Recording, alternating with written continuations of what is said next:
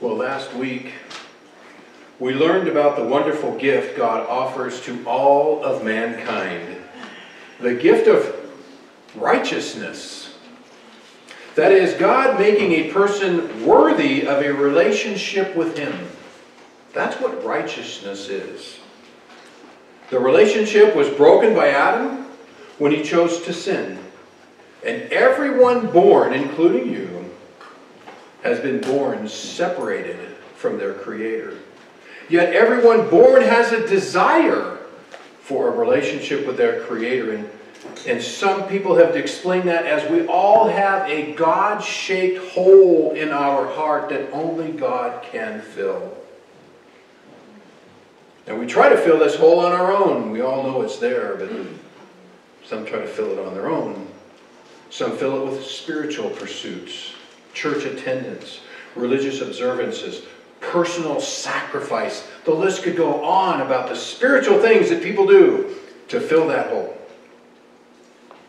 And then some will fill it with worldly pursuits, fame, wealth, excitement.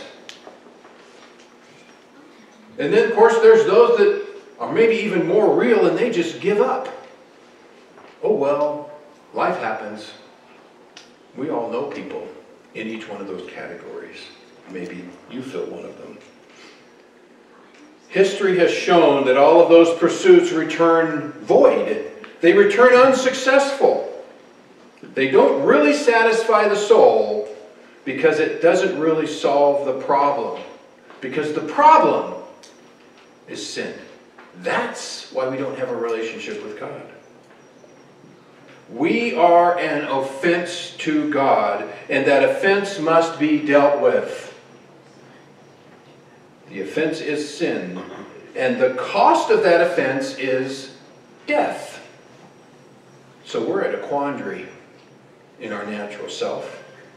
We can't earn our restoration because a sinful person cannot make themselves unsinful. Death does not cleanse us from sin. It only makes it permanent. And this is where the good news of God comes in. He paid the price for our offense, and He did this when He died on the cross. The means by which we receive that benefit is an act through faith. It isn't by something we do.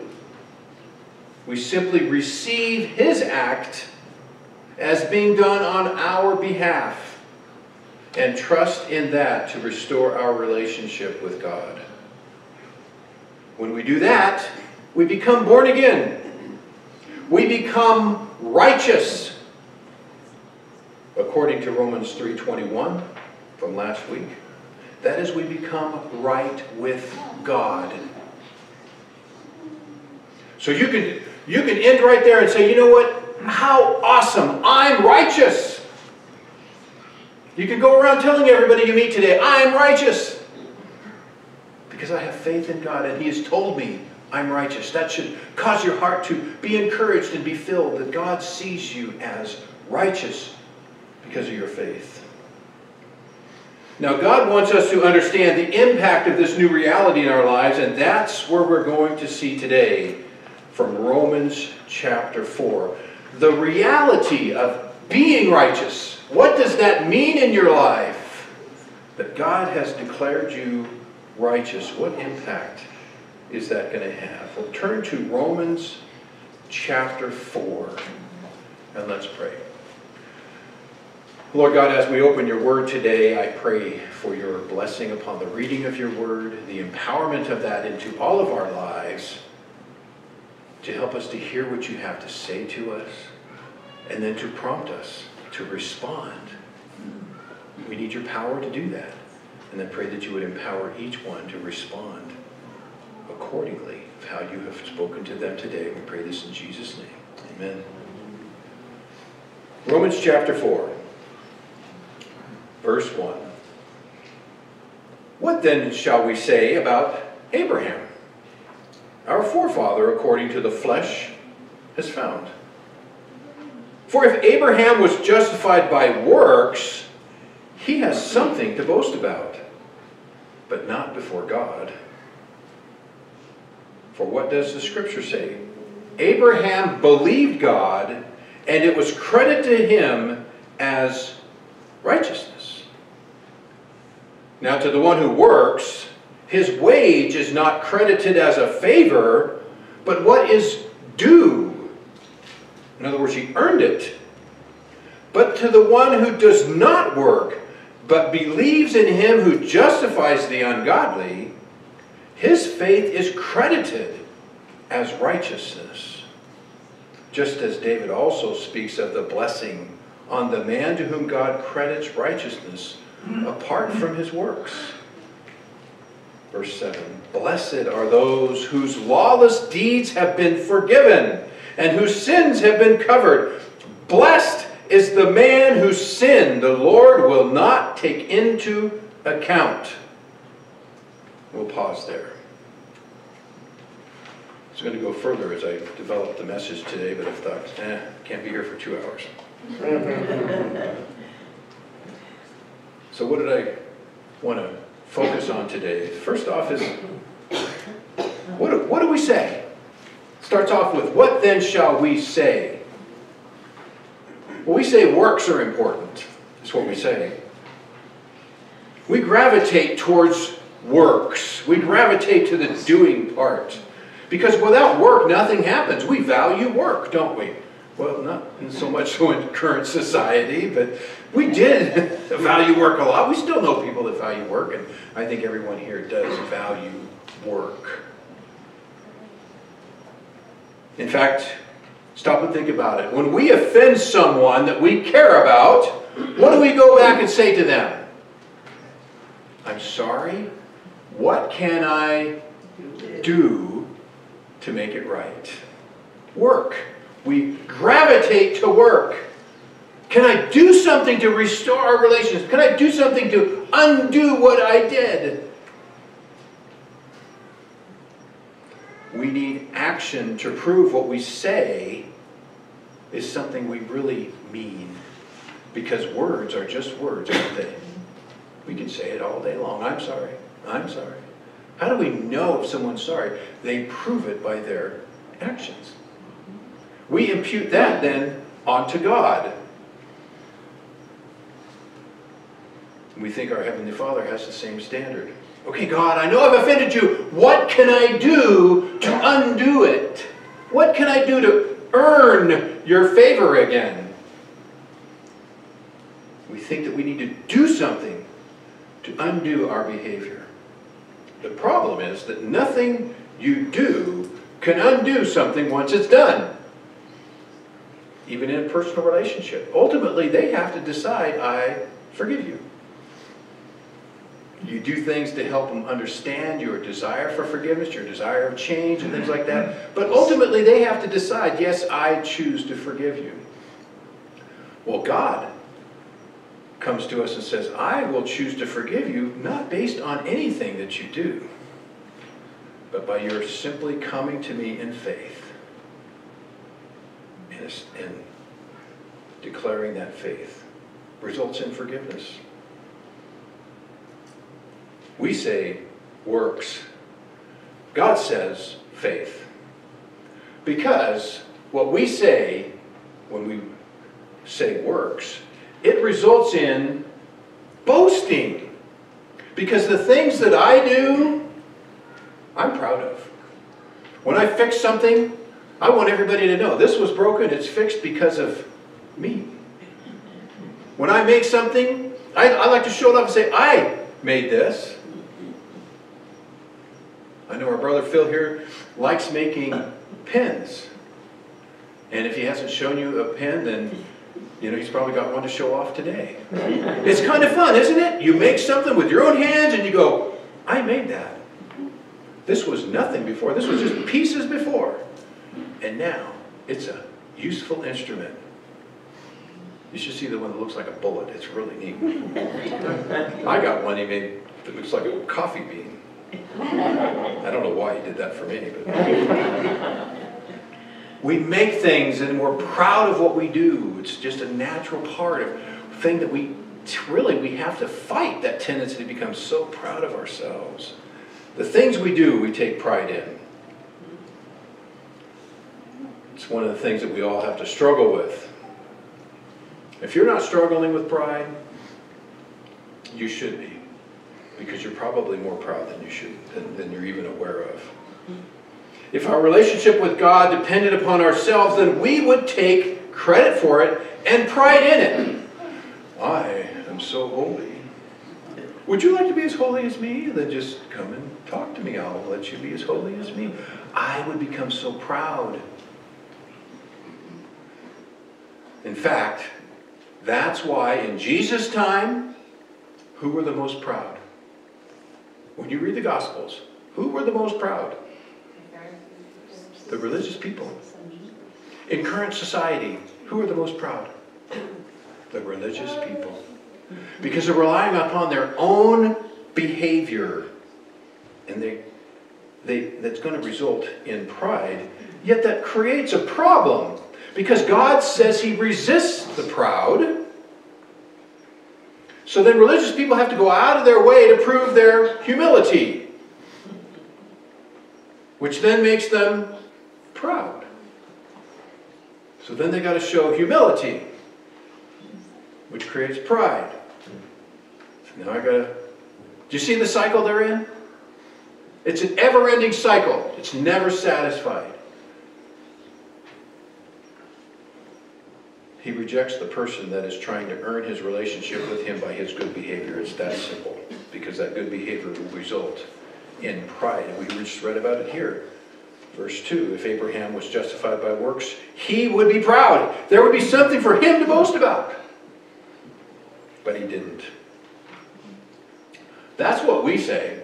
That's the problem with human thinking. But what does the Scripture say? That's what's more important than what I say. It's more important what you think. Is what does the Scripture say? Well, it says that Abraham believed God. That's what it says. Abraham believed God. Abraham was the example of all Jews. So Paul used him to help them understand fully about God's grace. So if you could go back in time right now to what it was like to be a Jew, and even to this day what it's like to be a Jew. Abraham is the guy. He is the father of all Jews, is Abraham. He is the one that God came and gave the original promise to. I'm going to create a special nation from you. And so Abraham is revered in them. And Abraham was given an example of someone that simply believed God. That's all. Genesis 12 gives us the calling of Abraham and the wonderful establishment. And God said, now the Lord said to Abraham, out of nowhere, God just chose this man, Abraham, nothing of his own merit. God just chose this man in an ungodly family, in an ungodly nation. And he came to God and he said, go forth from your country and from your relatives and from your father's house to the land of which I show you. Out of nowhere, he hears this voice who he identifies as God, and God says, I want you to go. I want you to leave this place. He could have chalked it off as a dream, his imagination, last night's dinner. He could have just chalked it off that, wow, honey, I had the weirdest dream last night. And who hasn't had weird dreams? He could have chalked it off as that, but he didn't. Because God made sure Abraham knew it was him speaking. So now he had a choice. God, I know that's you. You've made it certain that it's you. And when you hear from God, when you read God's Word and He's told you something, convicted you something, you know it's God. The Holy Spirit has a way of showing you this is truth. Abraham knew this was truth. So now he's got to decide, what am I going to do with this? This is not going to go over well with my wife. This is not going to go over well with my family. How are they going to understand when I tell them that God has told me to leave? And they say, well, where are you going? What's your forwarding address? And he goes, I don't know. Why? I don't know. What does God want you to do? I don't know. He didn't know more than he knew. He only knew one thing. God said, go. So what does it say Scripture says? So Abraham went forth as the Lord had spoken to him. Simple obedience. He had faith in God, and it was shown forth in what he did. But he showed that by believing God and doing what he told him to do. It's that simple. And thus began the nation of Israel, what we know now as Israel and the Jewish nation. He believed God. That's that simple. He just believed God. And the way you know he believed God is he did what he said. Very similar to the fact that if I said, hey, this building is going to collapse. I just made a statement of fact and nobody did anything. You're all sitting there. How come you're not leaving a building that I've just said is going to collapse? Because you don't believe that it's going to collapse. Yet if you came to believe that this building was going to collapse, I'll bet you'd be leaving the building. Because your behavior reveals your belief. So his behavior, his action of leaving, revealed his faith. It didn't earn it. Really important that we understand that. Because then it goes on to say that it was credited to him. It was credited to him as righteousness. Verse 5. Another way of saying that is it was a gift. It was not earned. His belief resulted in the credit, not his action. We need to really understand that. If you're going to be good in passing on your faith to others, you need to help them truly understand that it's got nothing to do with what you do. It has everything to do with your belief, your faith. And what you do then becomes a revelation of that. His belief was credited to him for righteousness. He didn't have to do anything to obtain that. He was declared righteous by believing God. Same thing for us today. We learned that in chapter 3.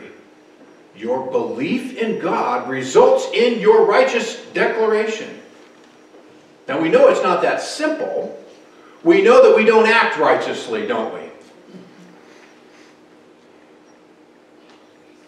And that's further on in the book of Romans as God then further explains what we call sanctification. He's not in that right now. What he wants us to understand is our standing before God right now. When you have faith in God, you are declared righteous. It's a judicial decision. You are declared righteous. You are credited with righteousness. Because then, when it's credited to you, the glory goes to the giver, not the receiver. When it's earned, the glory goes to the wage earner, not the employer. Right? That's what God wants. He wants the glory to go to him for the greatest act in this world, which is salvation from eternal separation from God. He wants to have all that glory to go to himself. He doesn't want to share it with you. He doesn't want to share it with me. He wants to have that glory go to himself. So how is it credited? How is that wonderful transaction take place? Real simply, by faith. It's that simple. The righteousness was given through faith. The faith is the means by which that gift is received. Some people might even say, well, that's just another merit. Another thing I have to do to receive it is I have to have faith, and I have to conjure it up. You're missing the point of what the relationship faith has with the receiving of that gift. And I was thought about that. Maybe one way you can think about this is I've had people come in my coffee room and they'll give me money to pay for coffee for Border Patrol or first responders that come in for coffee. And when they come in, I tell them, no charge. Because it's been paid for. Now, sometimes they'll think, oh yeah, you're the one paying it. And I'll say, no, I'm too cheap. And once they know that, no, this is money that a fellow community member has given so that you can be blessed and have coffee. It's been paid for! And you just need to receive it.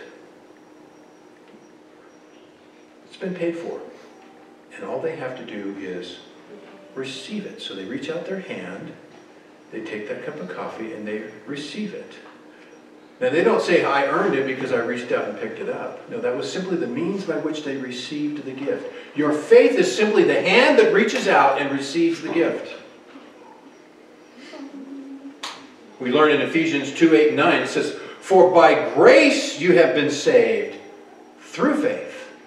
The means by which that faith becomes impactful, effectual in your life is the faith that you have.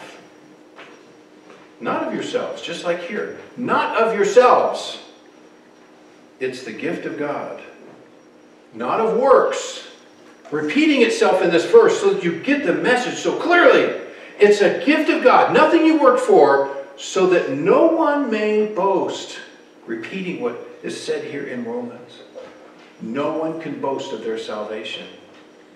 You can't boast of it. You can rejoice in it. You can celebrate it. But you certainly can't boast in it. Because it's all the work of God. But what does it really mean, this biblical faith? How can we wrap our minds around what faith really is? And thanks to John MacArthur, he kind of got me thinking along these lines of coming up with an acrostic for faith. So in your handout, write down this acrostic. Faith. F-A-I-T-H. 5 things that will help you understand biblical faith. It starts off with facts. It starts off with facts. You have to have the facts. And Paul has been outlining the facts here, right? God is righteous, you're not. You're going to hell. You're going to die separated from God because of your sin. That's a fact. People need to know the facts. Facts about God and my relationship with Him. Biblical faith is based on truth. It's not a leap in the dark. It's based on facts. Truth. And then what you do with those facts. So the A would be, I have to accept them as truth. Accept them as facts. We go from knowing the facts to believing those facts. Kind of like if this building were about to collapse. That's a fact. And then you have to truly believe that what Mike just said is really true. I have to accept it as truth. A person must come to the point where they say, I know the facts and I accept them as true. Not saving faith yet, though. Why do I say that? Because in James chapter 2 says, the demons even believe and tremble. We know a lot of people in life that know the facts. They'll say, yeah, well, Jesus Christ, Son of God. Yeah, Jesus Christ, the Son of God. Yep, I believe that. I believe He died on the cross too. I believe He rose from the dead. The demons believe those very same things. And tremble. So biblical faith, saving faith has got to be more than just that. What's the next step? They must internalize those facts that they declare as true. That's something the demons can't do. This refers to taking those facts and applying them to ourselves. This is why we say that you have to receive it into your life. That's how we communicate that idea. Scripture tells us in John chapter 1, verses 11 and 12. He came to his own, and those who were his own did not receive him. They didn't internalize him. But as many as received him, as many as internalized him, to them he gave the right to become children of God. So the essential step is to internalize those facts and believe on his name. And then we have another essential step of biblical saving faith is the turn. The T would be turning. This is getting to the heart of saving faith, is the turning that results. I turn around and begin to walk towards God instead of away from him. This is referred to as repentance. Saving faith must include repentance. My repentance does not earn it. My repentance is a sign that I have it. I have that faith. And I turn around because of it. So don't think that your repentance is earning anything. It's a reflection of what's going on in your heart. Saving faith always results in the change of a person. That's why it's referred to as being born again and walking in newness of life. Now the T can also refer to trust, doesn't it? We trust in those facts. We've all heard of those trust exercises, right? Where you stand with a back towards somebody and you fall. I've never had enough faith for that. Unless he's bigger than me. But that's what you're doing. You're saying, I believe that person is there, and I believe they're going to keep me from falling. They're going to catch me. So they've let me catch up on my slides here. They're going to be there. I trust that they're going to be there. It says in Acts 11:21, and the hand of the Lord was with them, and a large number who believed turned to the Lord. They turned to the Lord. Biblical faith is something that involves facts, acceptance, internalizing, and turning. So what's the H? What's the H? Hope. Biblical saving faith results in hope. This is the essence of biblical faith. Saving faith. Even Scripture says in Hebrews 11:1, faith is the assurance of things hoped for. It's the essence of our biblical faith. Taking as fact the things that you can't see because you trust the person saying it. Biblical saving faith not only contains that hope, but it results in hope. You hope in our current circumstances, and we hope in our future generation. We have a basis of that hope because of our faith. And we know we have a relationship with God, so I have nothing to be concerned about. I have hope. That kind of faith is the means by which we are declared righteous. When you have that kind of faith, you are declared a righteous person. Now, I'm sure some of you are thinking, I'm not righteous. Or you might even look at me and go, he ain't righteous. There's a difference between what you're declared and how we are, how we live, and that complexity will be a future message. But right now, the point that God is trying to get across to us is our current state. At the point that we declare faith in Jesus Christ, we are declared righteous because of your faith, not because of anything you did or are doing. We are declared righteous. Righteousness is the gift received through faith. So I want you to have a biblical view of yourself today. It's truly important that you identify yourself biblically and understand yourself how you are biblically. if you have never declared that kind of faith to God, you are unrighteous and rejected and separate from God, regardless of how righteous you might act. Think of it as a gap between you and God. He's over there, I'm here. And there's just this chasm between us. I want to be, my heart desires to be with my Creator. You have that God-shaped void, and you might try to step and boom, you are down into this pit. Didn't get there. Now some people have bigger steps than others. They can get farther. I just now stepped farther than most of you. Did I make it? Didn't, did I?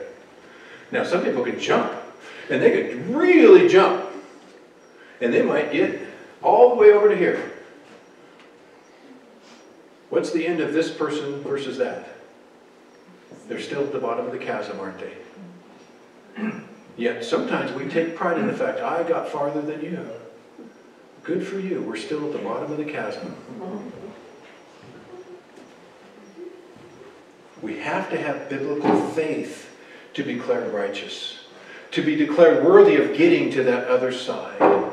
And our faith in Jesus Christ is how we do it. Righteousness is the gift received through that kind of faith, not how far you can jump. So when you have that kind of faith, God's declared you righteous, but He goes beyond that. And that's one of the beauties of this section of Scripture. He says in verse 7, blessed are those whose lawless deeds have been forgiven and whose sins have been covered. Blessed is the man whose sin the Lord will not take into account. You have not only been declared righteous, but God says, I will bless you. Blessed because you are now right with God, your Creator. The Greek word translated blessed is makarios.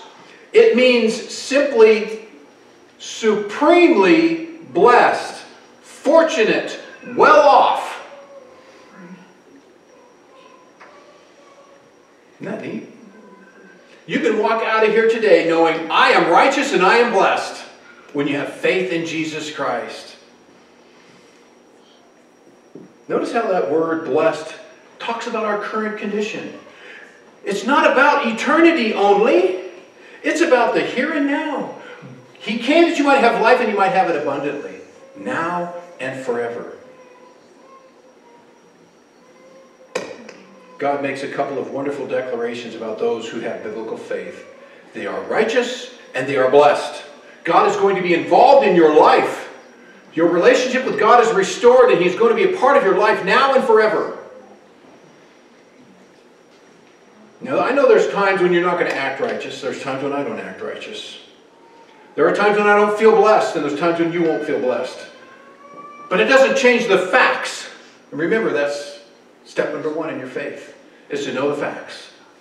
So when you don't act righteous and you don't feel blessed, you need to say, hey, wait a minute, God, I'm going to believe what you say over how I act and how I feel. The same faith that establishes our relationship is going to sustain that relationship. Biblical faith, that is. Facts, acceptance, internalize, turning, and hope. That's how you're sustained. That same kind of faith is what's going to sustain you. And where does that faith come from? Where do we get that kind of faith? Well, it comes from the Word of God. Romans 10:17 tells us that faith comes by hearing, and hearing by the Word of God. If you find your faith wavering, then that's where the faith comes from. And if it starts wavering, what should you do? Go back to the source. If you filled your glass up at the faucet and it's getting empty, where do you go? Back to the faucet. Fill it up. And that's the Word of God. God's Word will strengthen your faith. His Word will take your eyes off of your circumstances. His Word will reveal more facts that we will then need to grow our faith. Maybe His Word is going to reveal another area in my life that I need to turn. away from and back to God.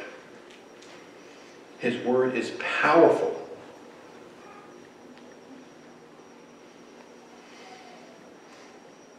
And we need that intake of that power in our walk when our faith is weak.